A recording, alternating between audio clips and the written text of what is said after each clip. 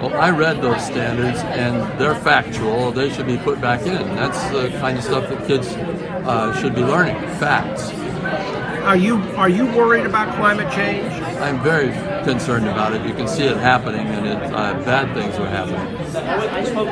What did it make you think when you saw lawmakers saying we're going to vote to just cut these out? I wonder why they're doing that. It doesn't make any sense to me. When you have 97% of people who study climate science saying that this is a real problem and we've got to do something about it, why the legislators are paying attention to the other 3%, I just don't get it.